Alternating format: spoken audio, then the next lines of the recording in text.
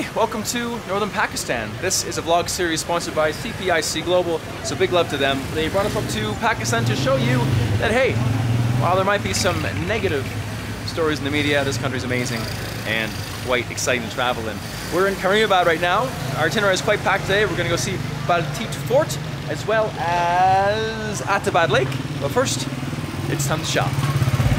One of my favorite things, kind of.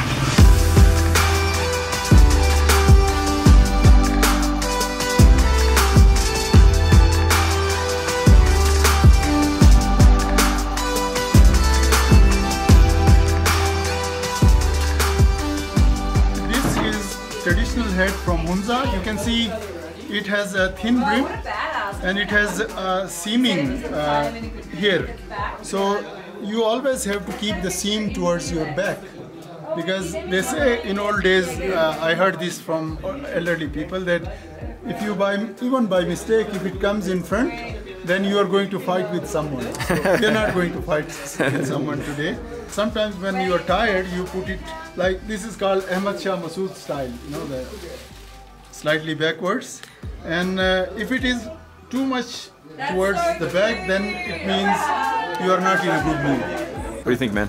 I think it's very fascinating that just one hat can say so much. It's basically your like profile update, right? Like how your mood, how you feeling. Check my hat.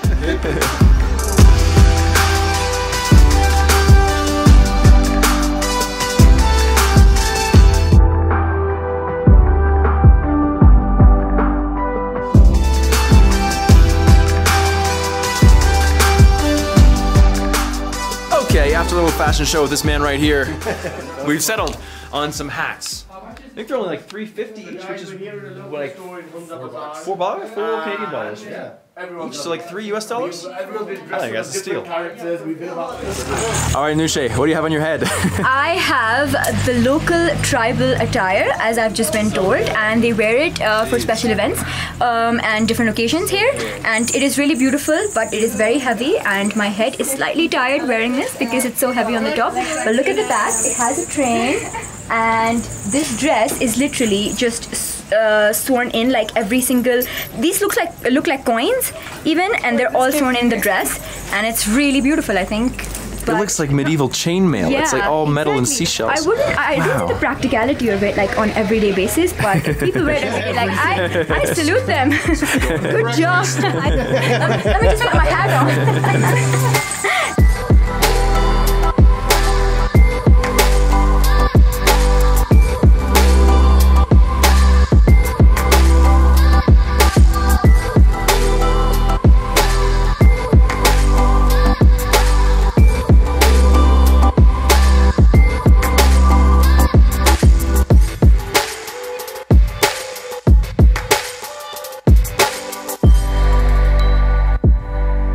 Try and explain what Anushae explained. So this right here is a rock that they find in the mountains, and you grind it up, I guess, into a little powder, and then you can put it in milk. A very, very tiny amount, because too much is not good for your body, and it's probably full of minerals, and it gives you a lot of energy. It's good for your health. Yeah. It's the local Viagra. The local Viagra. Yes. All right. It's medically it's called asphaltium. It has many miraculous, medicinal. Yeah. It's mainly medicinal. But it's actually a rock. You drink a rock. You process it. You separate other materials from it. This is it. And then this is the end product. Wow. Okay. And you take just a tiny grain. You mix it in a glass of milk. Yeah. It's very bitter. You can't swallow it otherwise. So. Wow. That is one of the craziest things I have ever heard. Okay, continuing our way up to the fort. We were pointed to this ancient mosque that was carved from wood for some private family.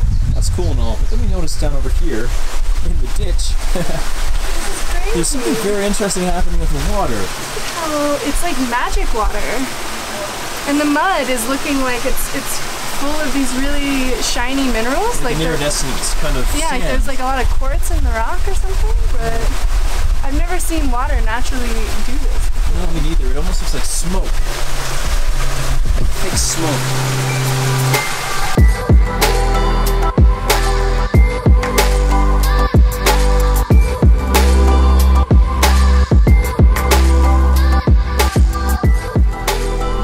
Hey, ladies.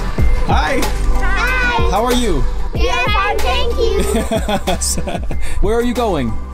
Going to home. Going to home? Yes. Well, you live in a very beautiful home. Well, enjoy the walk back. Thank you. Nice to meet you. Bye. Bye. Lexie's struggling. It has been quite a hike. Dying. From the bottom, but hey, Now We're here. Baltit Fort Hunza, and the mountains are pretty nice. And here we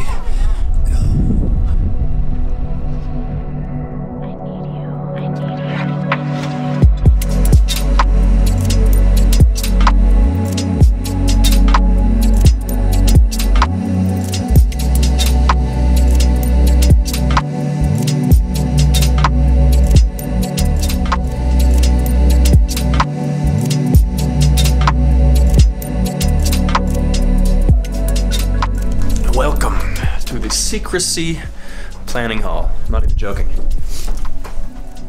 That's what this room is used for.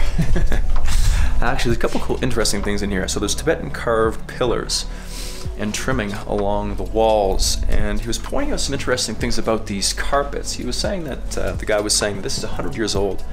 And he also said it was dyed. And it made me realize something, that just recently we can go and we can purchase any color we wanted, but just 100 years ago you had to go create dyes. You couldn't just go buy something red. For example, this pigment here, this red pigment, is actually crushed beetle shells, and it was only found in Europe. So here we are in Pakistan, and they had to be able to get that red pigment from the crushed beetle shells. There's blue here as well. The blue is from India, from indigo, another color. And to have carpets like this, you had to be rich, because a lot of work goes into making something like this. All handmade, dyed with various substances from different parts of the world. Pretty wild thing to think about, right? We came up the stairs here, and this is the reception room, the meeting room, the mud room we'd call it in Canada, the place where you come first before going off into any of the other rooms. It's an amazing fort though. He was saying it was just renovated recently, but it's almost 900 years old. You walk in these places, you can almost feel the history.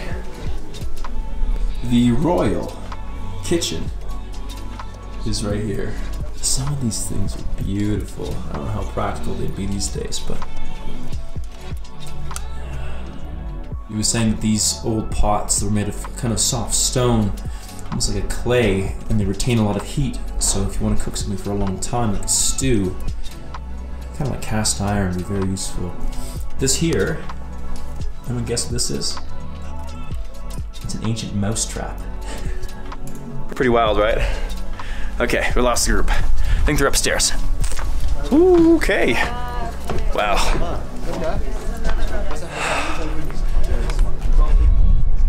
Should have drone from here.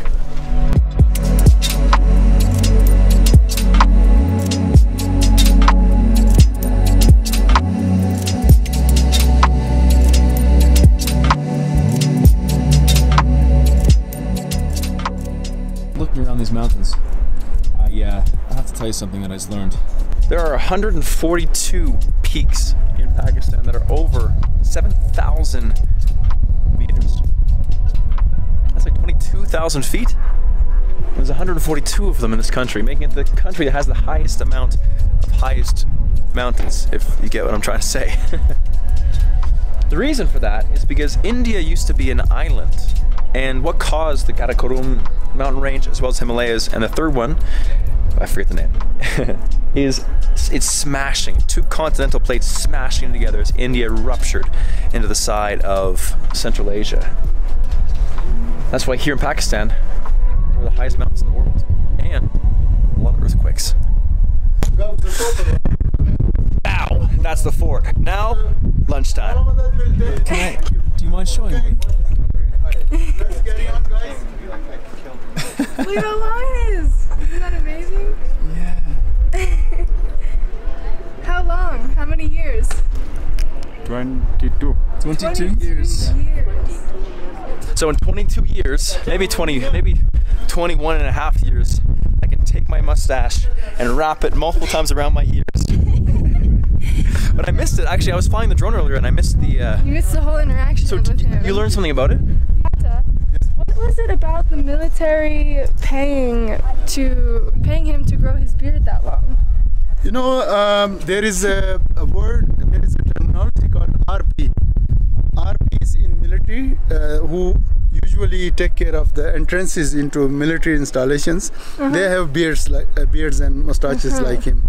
And for that they get a special allowance. A special allowance. That's what it was.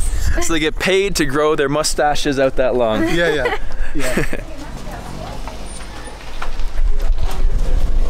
Okay, here we are at Cafe de Hunza. This is for you. We were told that there's one special thing you have to try when you're here. It is a walnut cake. And so, the famous walnut cake. We have Lexie up first, the dessert master, the queen of cakes. Here. It's amazing, it's very crunchy. Is it? Wow. First impressions. It's a lot of walnuts. Ready? All at once like sushi. First impressions? Oh wow. As far as taste goes, it just kind of tastes like honey. There's not much to it. The walnuts are a little bit cooked, like they're not as crunchy as you'd think. Honestly, it just tastes like you are eating walnuts. I'd give it like an 8 out of 10.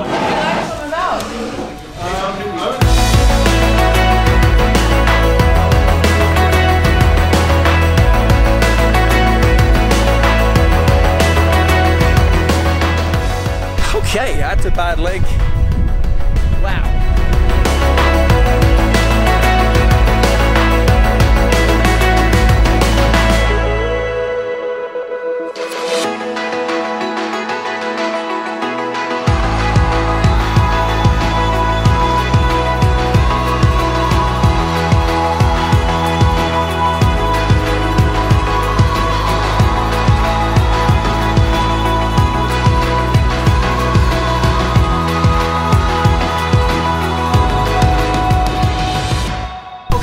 And that's a wrap for another day exploring Pakistan. If this is your first vlog you've seen on the channel, there's a playlist on the top to catch up. My name is Mike of Fearless and Far. You can subscribe, and I hope you enjoyed this one. There's another great one coming up next. Experience over possessions.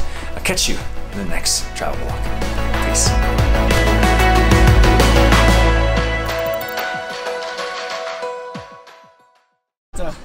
Show us the floss. Yeah, that's it. Yeah, it's bad.